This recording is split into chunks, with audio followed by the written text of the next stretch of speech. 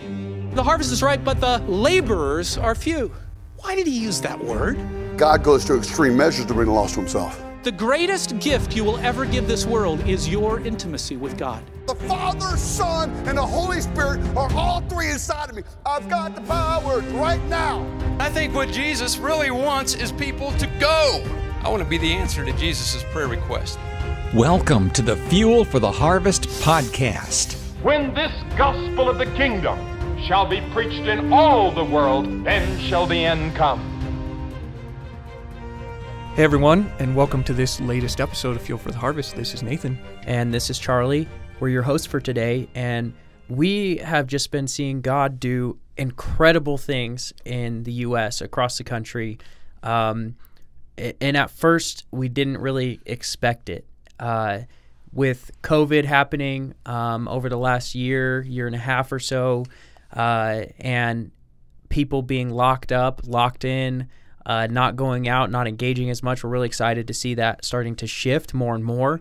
But with that happening, especially in young people, we've seen a sort of dullness. Yeah, almost like a glazed overness. Yeah, like they're lifeless, they're dry, like there's nothing there. Yeah. And that's interesting when we travel and preach. It's like, hello, earth to crowd, is anybody there? Hello. Houston, we have a problem. They're glazed over. Not as good as a glazed donut either. Not that kind of glaze. So we're like, man, things seem really dry right now. And so we just started praying, Lord, would you spark revival? Would you see something happen? And the more we thought about it, we're like, actually, this is the perfect setup. Like, when things are dry, it's a perfect setup for a match to be lit and dropped, and man, whew, fire's gonna spark. Right. So we're beginning to see revivals take place. We're hearing word from other ministries and other traveling pastors and preachers that they're seeing revival take place. We're seeing it here in the organization at Forge. God is at work. He is moving, and it's exciting to see what he's doing. We're praying for more and more and more. If you're a faithful follower of Jesus out there, you're probably the same as us, looking out at the culture and being like, oh man, we are not a Christian nation, or it doesn't seem like we're a Christian nation anymore. I don't know how you feel about that necessarily, but there's major struggles going on. Not just that people aren't Christians, but that they're opposed to Christians. They're opposed to Christian views, Christian morality. They're opposed to the scriptures. There's just a great amount of pushback and a great amount of darkness. And so we're praying that God will spark a revival, that he'll give our nation another chance, that he'll allow us to get up close to him once again, to be transformed by him, to be a nation blessed by him once again. And it's fascinating to see God, it seems like throughout history, has sparked great revivals through itinerant evangelists, those who travel from place to place preaching, but then it's carried on, and the spark becomes flame and wildfire through those people whose hearts were sparked, and then take it back into the everyday sphere. Right. And we're not just talking about like in the last 200 years of American history. We're talking from the beginning. Yeah. You've got Philip and the Ethiopian eunuch changing East Africa for all of history. You've got Philip the evangelist going into a city and seeing just revival break out. That's just in Scripture. And then, of course, the last several hundred years in the U.S. and American history of great sweeping revivals across the nation being sparked by itinerant evangelists and carried on forward and flamed into fruition by the everyday person. Anyway, that's our prayer right now in this season, is that we'll see this kind of thing happen from place to place. And I think we're seeing glimpses right now. Right. Just here and there. Like an itinerant evangelist on the Forge team, Adrian Dupre, recently he was doing a revival in his hometown of all places, and his church set up meetings throughout the week, and then the final meeting was a community event where everyone in the community was invited. They put out flyers, people invited people, and scores of people showed up from the community. It was an outdoor event, and he preached, And over 50 people gave their lives to Christ, first-time salvation from the community. Scores of them being baptized right then and there and at that church on Sunday, being brought into the church to become growing disciples of Christ. I mean, boom, right there in that community, God was bringing new life as the gospel was preached. Praise the Lord. It's amazing. I mean, what else are you going to say about that? Yeah. And we're hoping for more. We're hoping and hoping and hoping for more. Just like Charlie was saying a few minutes ago, there's this, it's almost as if the kindling of the fire is set. Like all of the elements to spark the fire are there, and all we're missing is just that catalyst, that spark to get it going. Yeah, I was preaching just a month ago in Florida at a spiritual emphasis week for young people, and it was feeling kind of dry at first. It was a little bit of a tough breakthrough on the front end. I'm going, man, I'm going to give it my everything and pray, Lord, do your thing. But it's a little tough to start. And by the time the week had ended, 124 out of 300 in the crowd had responded to receive salvation and give their lives to Jesus fully. Mm. And I was shocked. Like, that's out of Christian school. Yes. I was like, no, guys. This is if you don't think you're saved and you need to give your life to Jesus. And they all stood up and like, yeah, we need to give our lives to Christ. They're all standing there. I was like, wow. And I had talked with some of the leaders. They're like, yeah, a small percentage here probably authentically know and love Jesus. And not only that, but 47 were called to missions, like the unreached, to the field. And that's in addition to scores of others who committed to local mission, reaching their neighbors for Christ, as we're all called to do. And they said, I'm going to commit to that. Yeah. Here's who God put on my heart to reach for Christ. I'm going, wow, God sparked a fire of 124 saying, we're going to give our lives to Christ, and scores of others saying, we're going to commit to local mission, and others being called out by the Spirit of God to the unreached, to the ends of the earth. I'm like, man, it seems like God is sparking a new fire in that place. People, staff and leaders and teachers at the school were saying students are coming to us and coming to the principal saying how Jesus is changing their heart's set on fire. Woo-hoo. And so God was stirring something there. But it's not just there. It's not just in that other place where that church revival was. It's happening in other places too. Right. We're seeing it happen even right here. I was invited to speak at the Awana program at my local church, and just preached on what does it look like to follow Jesus, and how when our lives get up close with Jesus, they ought to change. And I asked this simple question, like, have you felt like your life has changed as a result of getting up close to Jesus?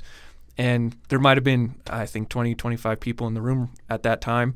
And I challenged them. I said, hey, is there anyone here who you haven't decided you wanted to go all in for Jesus? Like, you haven't given him everything. You haven't given him all you are. And you haven't seen your life change because you haven't really gotten up close to him. And I had everybody bow their heads and raise their hands, and several kids raised their hands. And then I was like, wow, that's awesome. Following Jesus can be really challenging. So I'm going to encourage us to take on another challenge. And I invited the kids who had raised their hands to say out loud, Jesus, I want all of you. I want to go all in for you. And it took a few seconds because everybody in this room knows everybody. But one kid finally was like, Jesus, I want all of you, just yelled it out for the whole room to hear. Praise the Lord. Wow. And then other kids started doing it, like one kid here, one kid there, one kid there, one kid there.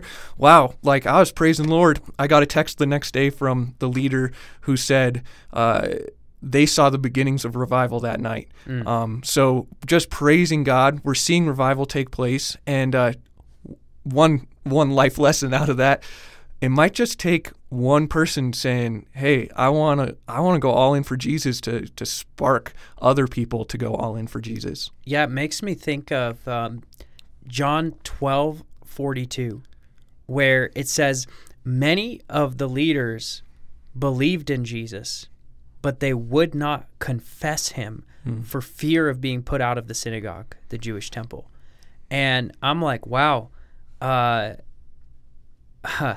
doesn't seem like saving faith. Romans 10:9, if you believe in your heart that God raised him from the dead, meaning Jesus rose from the dead, you also believe in the cross and what he did, and confess with your mouth that Jesus is Lord, your mouth that's out loud, that's spoken, that's a public decision. Or Jesus says, if you acknowledge me before men, I'll acknowledge you before my Father in heaven. There's, I think, a lot of people that may go to church on Sunday. They may have said a prayer once, but they haven't given Jesus their life. They don't actually know him. And what more would revival look like than those who've been going to church who don't really know Jesus to get their lives set on fire, get saved, give everything to Jesus, and then get out on mission and community and see others won to Christ. Right. I mean, how radical would our nation would radically change as a result of just everyone who confesses to be a Christian to actually live like a Christian. Sorry, I don't mean to laugh. That's a serious thing. No, it's true though. I guess I'll end on this verse, Nate, unless you have something else to share. But I've been praying this verse for our nation, for our ministry, for others, and I'm thinking we're starting to see glimpses of it. But Isaiah chapter 59, verse 19 to 21, it says, "So they shall fear the name of the Lord from the west, and his glory from the rising of the sun." That's the east, for those of you who don't know. It always raises in the east? Yeah, always in the east. I thought it just surrounded the... Whatever. Finish the verse. "For he will come like a rushing stream, which the wind of the Lord drives, and a Redeemer will come to Zion, to those in Jacob who turn from their transgression, declares the Lord. And as for me, this is my covenant with them, says the Lord. My spirit that is upon you, and my words that I've put in your mouth shall not depart out of your mouth, or out of the mouth of your offspring, or out of the mouth of your children's offspring, says the Lord, from this time forth forevermore." So I get it. There's a context of this passage. But broadly, I've been taking the truths of this passage and praying, Lord, would we see people come to know you from the east to the west, all over the globe? Would your power come in double force as you pour out your spirit like a rushing stream, like this blowing wind? And those who turn from their sin and turn to you, would you come to them, Lord? Would you pour out your spirit, put your words in our mouths, that it wouldn't depart from us, that we could proclaim who you are, and that would happen in our lives, in our kids' lives, in their kids' lives, and even spiritual generations, those we lead to Christ and those that they'll lead to Christ.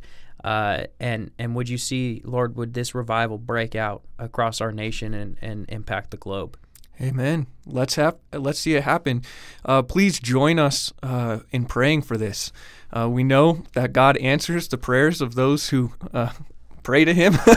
We know that he's faithful to do that. So pray that God would spark a revival, not Amen. just in our nation, but in our world.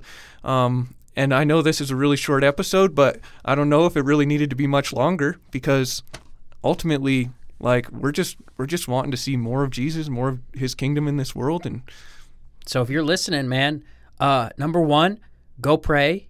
Please make sure first you've given Jesus everything in your life. If you've got any idols, lay them down. Number two, pray, and pray for revival. Number three, pray. And number four, put it into action and start telling people about Jesus. Yep. Let's get after it, guys. Come on. I'm so fired up, man. I'm just dreaming of this wildfire taking place spiritually. And I don't know about you, but I want to have some part of it. Yeah. I mean, how cool would that be? Get on the train. Well, let's get after it, guys. Thanks for joining this episode of Fuel for the Harvest, and we'll see you out in the harvest fields.